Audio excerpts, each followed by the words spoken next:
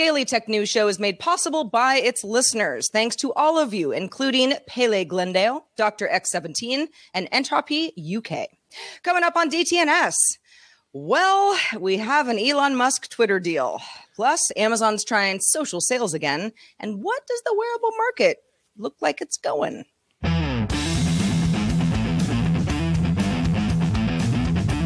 This is the Daily Tech News for Monday, April 25th, 2022. From Studio Redwood, I'm Sarah Lane. In lovely Cleveland, Ohio, I'm Rich Stroffolino. And I'm the show's producer, Roger Chang. As we mentioned just about an hour ago, it became official that Elon Musk is going to take over Twitter, and we're still trying to make some sense of that, but we have a lot of other news to talk about today. So let's start with a few tech things you should know. The analysts at NPD Group found that the Xbox Series X and S was the best-selling hardware platform in March 2022 and in Q1 overall, and that's in terms of overall dollars spent, not unit sales. The unit sales title went to the Nintendo Switch, and it led for both of those time periods. The last time the Xbox led a month in total dollars spent was in March 2014. Overall, Q1 video game hardware dollar sales did decrease 15% in the year to a mere $1.2 billion. Meta will open its first Meta store in Burlingame, California, that's just south of San Francisco, on May 9th, in the same building that houses the Reality Labs hardware division. The store will demonstrate and sell Portal smart displays, Quest VR headsets, and its Ray-Ban smart glasses. The company says it doesn't have plans for future stores, at least at this point. Several iOS developers report receiving an email from Apple with an app improvement notice, warning that apps that haven't been updated in a significant amount of time will be removed if not updated within 30 days. This doesn't appear to be a new policy from Apple, rather an enforcement change. Apple did change its policy back in 2016 to say it would start removing abandoned apps. After removal, any already downloaded app will remain on user devices, and developers will still be able to monetize as well. SpaceX reached its first deal to offer in-flight internet service with its satellite network, signing a deal with Hawaiian Airlines. The airline plans to offer it to passengers for free, and the service will be its first in-flight Wi-Fi offering. That will make some folks happy. Installation of Starlink terminals is expected to begin next year, although the airline has yet to test and certify the technology for flight. The autonomous driving startup Pony AI received a taxi license to operate 100 self-driving cars as traditional taxis in the Nansha district of Guangzhou. While Pony AI received approval to charge fees to operate robotaxis in Beijing last year, this is the first taxi license granted in China for autonomous vehicles. So operating robotaxis does not mean you necessarily have a taxi license. The company said it plans to launch service in 2 other large Chinese cities next year. All right, Rich, let's talk a little bit more about how platforms are going to have to behave in the EU going forward. Yeah, lots of interesting legislation coming out of there. Of course, we've talked about earlier about the Digital Markets Act. That's a proposal in the EU, or DMA is sometimes known as. That's the one that, among other things, would require some interoperability between messaging platforms. That's like the top line kind of item that would regulate. A companion measure called the Digital Services Act, or DSA, has now been unveiled, and just like with the DMA, the DSA has no final text and will have to make its way through the European Commission, European Parliament, and individual countries before becoming law. So you may say, seems a little early. Why are we talking about it now? Well, yes, some parts may change, but these proposals do their best to get kind of all the member states, or at least representatives from them, on board before they're released. So this gives a pretty clear indication of where the legislation is going. So here's what it sounds like will be in the DSA as it applies to large platforms, defined as at least over 45 million users in the EU. So there will be the DSA will prevent any targeting of users based on religion, gender, or sexual preference. It'll also include rules against dark patterns, the way content is either colored, capitalized, or otherwise designed to encourage a particular response. There's other measures like terms and conditions must be understandable to minors, and no targeting of advertising to specifically minors as well. The way algorithms work must also be made transparent to users, and users must be offered a feed not based on profiling. So something like a chronological feed would be a requirement under the DSA. There's other measures like hosting services and online platforms will have to explain why they removed illegal content and give users the ability to appeal such takedowns. So have a clear mechanism for content removal appeals in place, and illegal content will be defined by each country. So this won't, there'll be some individual sovereignty on that front. Basic information must be kept about traders to help combat sales of illegal goods and services. So kind of tamping down on counterfeit stuff. Measures to force a disclosure of steps taken to combat misinformation and propaganda must be present for all platforms. And this will apply to search engines as well as regular social platforms as well. So that one was one that really stood out to me. To power all of this compliance, because this is quite a bit of compliance on this end, fees of around 20 to 30 million euros will be collected from large tech companies with at least 45 million users in the U. I mean, collect is a very generous term for a tax, and fines of up to 6% of global turnover in the event of non-compliance. And you may say, is this coming tomorrow or when's this coming now? Well, like I said, there's still a big pipeline to pass all of this, but companies have 15 months after the act is voted into law or January 1st, 2024, whichever is later to be in compliance. So, Sarah, a lot in there, a lot to unpack. What stood out to you? Any top line ones that stood out to you? Well, and as you said, these are, this is still proposals. This is not law yet. And it's going to be some time, even if it passes all the things that it needs to pass. Most of this feels pretty standard.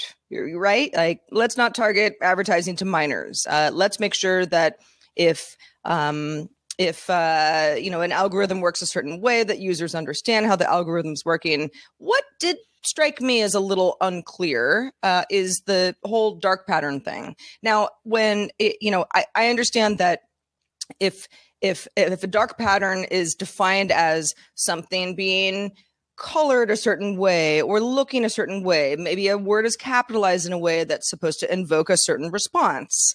And that might be something that doesn't seem very fair on a platform. Is that something that I, as a user, would that would be something that I would not be able to do, or is that just the platform itself? Let's say we're talking about Facebook. Let's say I'm looking at my news feed and somebody shares something, and it's some sort of an image that is invoking a response in me.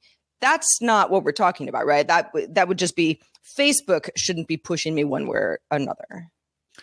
I believe so, but again, where you get into the language of design, like things are designed to have an impact on you one way or the other. And so, again, we have the broad strokes. We don't know the exact language that this will take. So my question is how they will enforce this. Like if Amazon rolls out a change in one of their shopping page UIs, will that need to get approval beforehand? Will they have to show a slide deck, say, here was the design process of the intent behind this. This is why we rounded this corner. This is why we're highlighting this button right here, that it's not, so I don't yet. So to your question, will an individual user be able to complain? Most of the ways that we know about these dark patterns is through leaked design guides or something like that. A lot of the times, like they don't call them dark patterns because companies are like super thrilled about talking about them.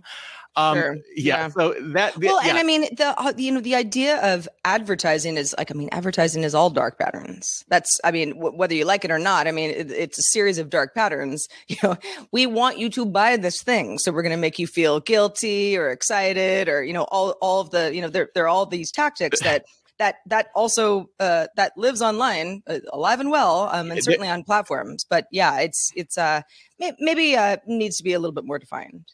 Yeah, and again, this does apply to large platforms, so it does limit the scope of this. And for reference, I looked up what the max fine for GDPR, which is one of the kind of signature tech regulations that we've seen, or at least privacy regulations that we've seen in past years from the EU. That's 4% of annual turnover. That was a huge deal when that first came out several years ago now. So 6% of annual turnovers. There are some financial teeth to this regulation for sure. Well, moving on, the Economic Times of India's sources say that Amazon India acquired the women-focused social commerce startup called GlowRoad in an attempt to further expand into the rapidly growing social commerce space. Now, Amazon has tried on its own to get into the social commerce market. You might recall way back in 2017, Amazon launched Amazon Spark. That was an app that let Prime members post pictures of products with users shown feeds of products that they were interested in, to get excitement up, to get people buying stuff. But Amazon shut down Spark in 2019. It did integrate some of the idea into its interesting finds section, but as a standalone product, didn't really work. GlowRoad has a different approach. It pitches itself as an earn-from-home business that uses other popular platforms, such as WhatsApp, to promote products from resellers.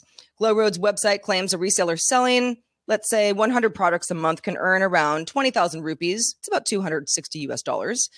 Again, within a month. I mean, it's not a ton of money, but depending on who you are, might make a big difference. Maybe many e-commerce players in India are trying to expand outside of the country's top 10 to 12 cities as well. So GlowRoad currently claims to have over 6 million resellers across 2,000 different cities.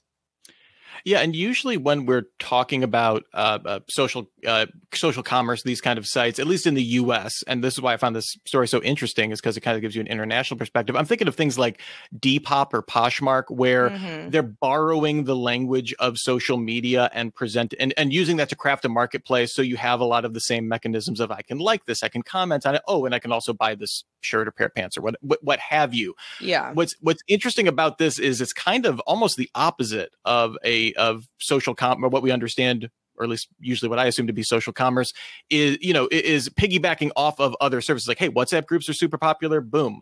You can get on here. We'll give you some promo codes or what have you. And you can kind of get link backs, kind of almost like super localized affiliate link or influencer operations, whatever, what have you. I think it's a really fascinating way. Sarah, does any of this, though, sound a little multi-level marketing to you, though? That's like the first thing that kind of popped up in my head. Yeah, I mean, I don't know if I would say that, but I would say of what I understand of GlowRoad's business model, a few people are going to be really successful at this. Just like, there's certain people are just great salespeople, and that, it's might give you some money in your pocket, might have some fun doing it, might get to know some products that you wouldn't have known otherwise, and be able to sort of spread the word.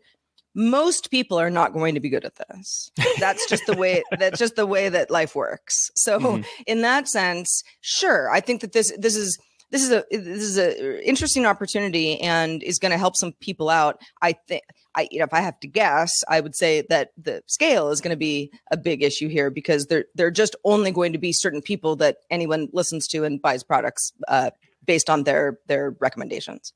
Yeah, and on the multi-level marketing front, from what I understand, GlowRoad does not require you to hold inventory or anything like that for these things that you're selling. So you're not taking on a liability and kind of forcing it to pass on. It's just like when you get that, like, hey, sell so much and you get this reward, sometimes with your group of friends, it can sometimes feel that way. But I could definitely see this. I think of like parent groups and stuff like that, where you have like a big group chat with a whole bunch of other people. And it's like, you got, hey, those diapers you bought, those are really cool. Like you got a deal on those. Hey, I could see like that kind of like influencer based, like super micro influencer based, I could see being really popular. Well, and like you mentioned, with affiliate links, it's as long as that is something I'm aware of, doesn't bother me at all.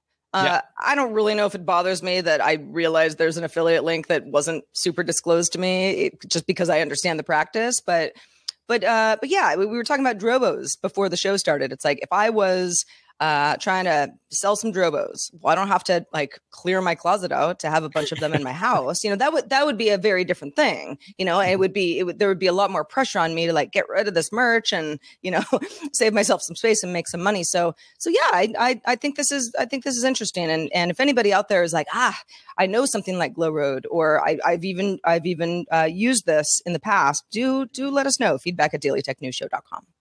Just don't sneeze on those Drobos. All right. Well, the big news of the day, Twitter's board accepted an offer to buy the company by Elon Musk in a deal worth $44 billion. Twitter stockholders will receive $54.20 per share, the exact same as the initial offer from Musk. And once the deal closes, Twitter will be a private company. Musk said he wants to make Twitter better than ever by enhancing the product with new features, making the algorithms open source to increase trust, defeating spam bots, and authenticating all humans. Twitter has tremendous potential. I look forward to working with the company and the community of users to unlock it.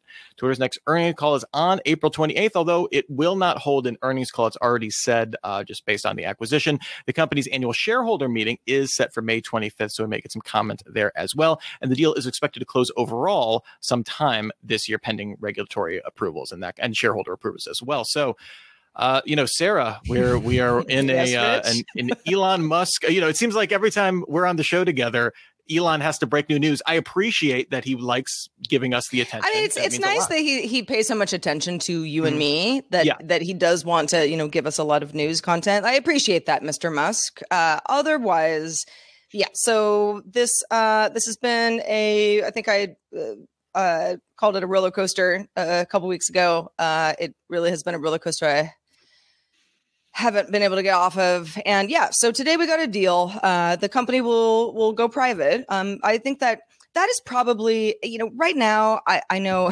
particularly on Twitter, because that's where I am every morning looking for news. And, everybody was losing their minds about this. This is extremely new news. We will discuss this more tomorrow because there's going to be more information and more hot takes that we can kind of parse. But for now, I think what is most interesting to me, and I've said this before, is I don't feel personally like my Twitter experience is about to go into the toilet in any way based on this. But if I were running an account that maybe represented a marginalized group, and I was worried about, okay, well, how will free speech be defined in the future? And I'm not saying it will be defined any differently than how Twitter has been defining it thus far for the last 14 years.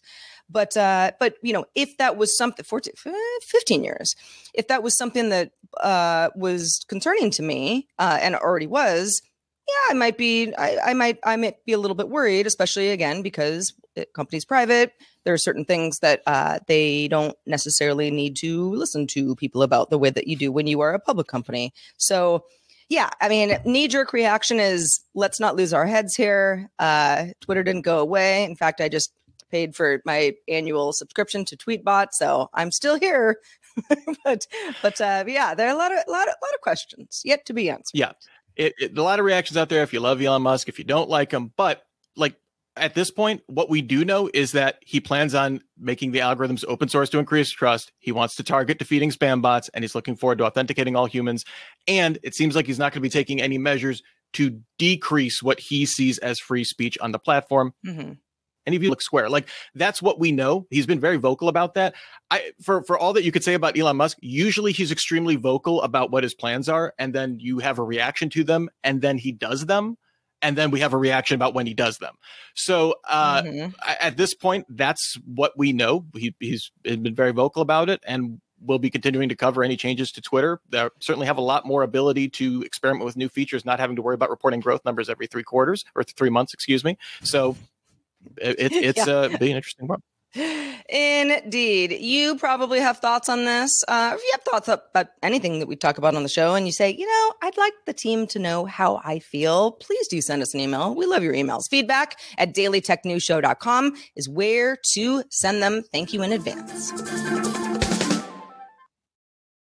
So we've heard leaks for some time now that Google has begun working on a first-party smartwatch, but the company hasn't announced anything officially, and sourcing on rumors can be kind of sketchy, not the kind of things that we cover on DTNS unless we feel it's really warranted and has some weight. But Google evidently has a name that it wants to protect for a device of this kind, as it filed a trademark on the phrase Pixel Watch with the United States Patent and Trademark Office, which specifically lists it covering smartwatches and accessories. So probably signs point to they're doing this. This also comes as Android Central sources sent them pictures of a supposed Pixel Watch prototype that was left at a restaurant. Ah, how convenient.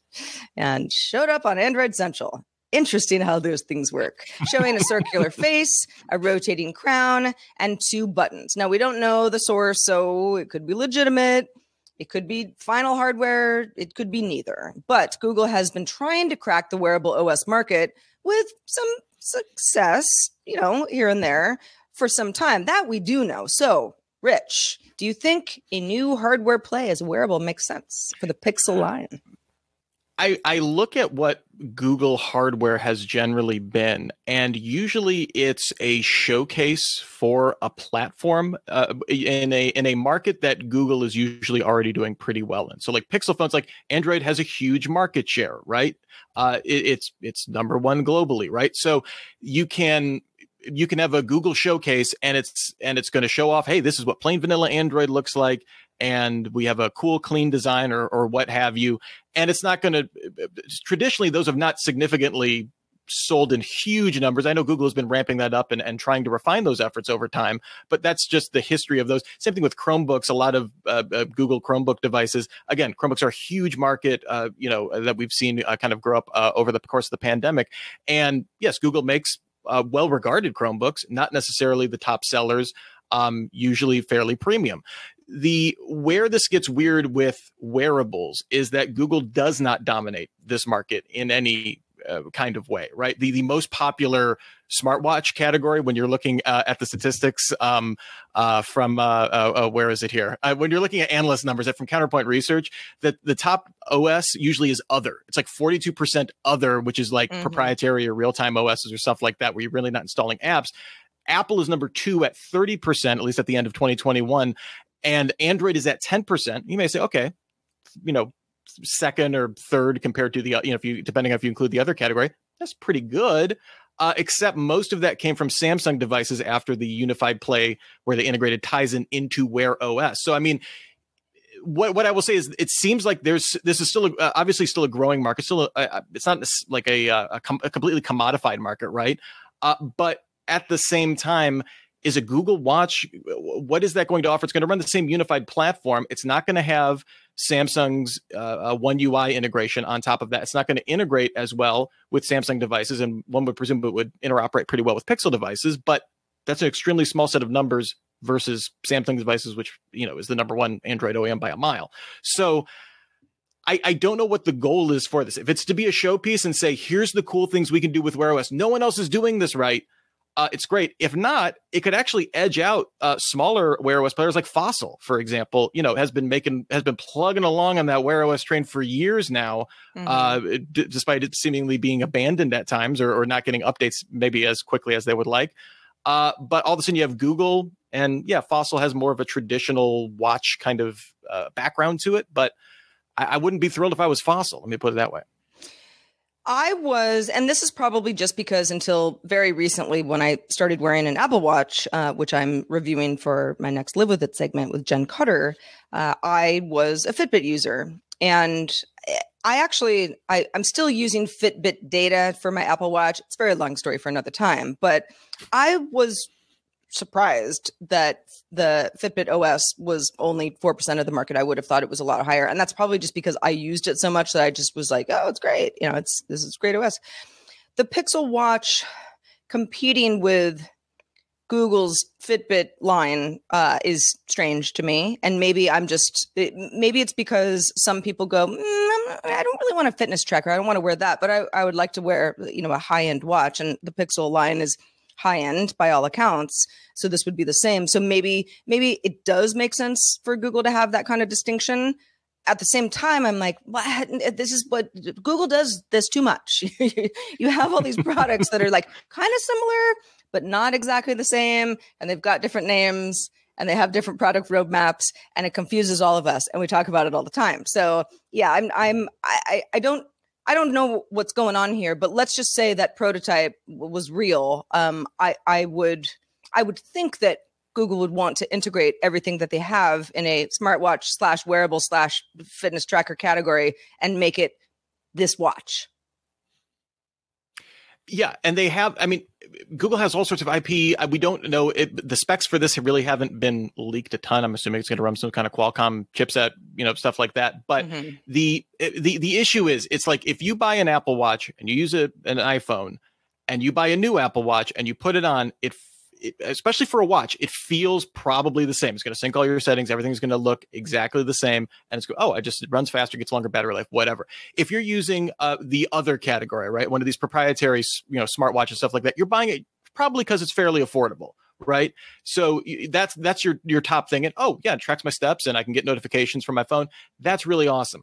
Where Google's going to have this problem, and Wear OS has had this problem also, is like everyone wants to create their own experience.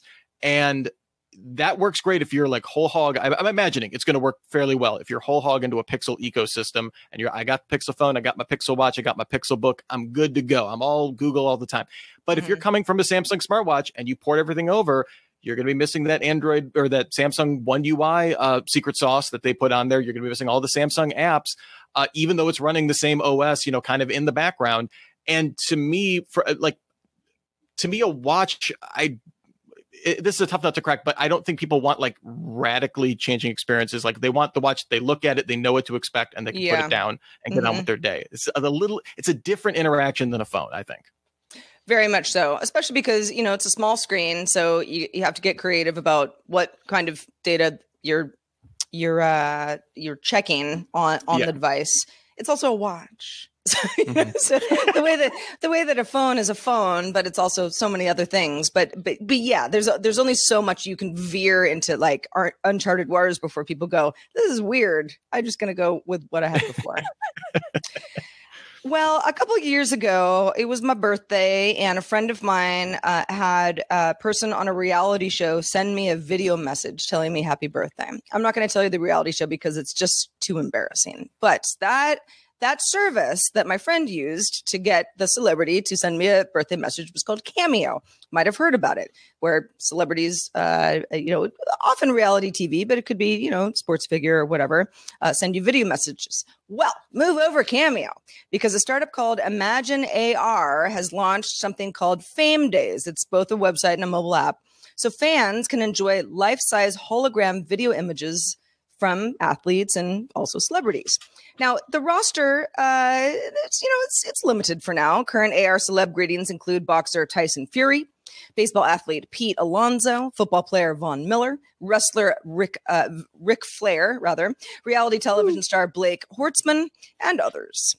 So, again, it's not that many folks, but this is new stuff. Imagine AR launched back in 2018 and now delivers an AR self-publishing CMS, that's content management system, if you're not familiar with the term, in the cloud that lets businesses create an AR experiences for customers in 60 seconds or less with built-in chroma key capability, meaning that the company uses a visual effects and post-production technique in tandem, layering two video streams together based on color hues to make that AR effect. So Imagine AR includes things like AR scavenger hunts, holograms, as I mentioned, and some other unique ways of using this technology.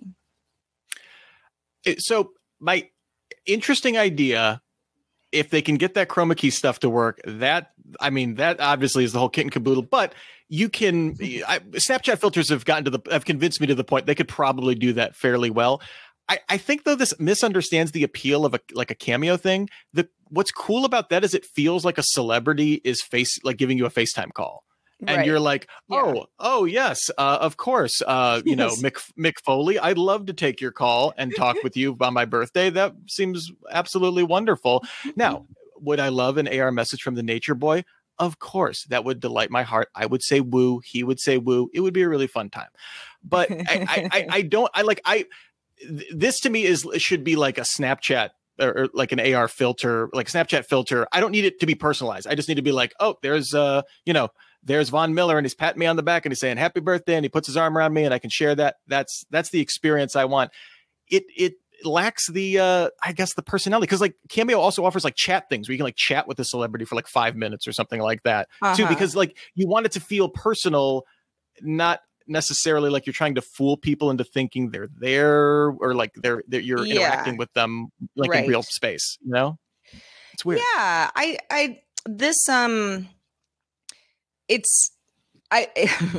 not that I'm saying like please get this for me for my birthday to anybody, but I'm like I don't want to poo-poo it, because I'm like it actually could be really cool, and the novelty aspect of somebody that you look up to, you admire, or you think it's funny, or whatever that celebrity or athlete or combination of the two means to you.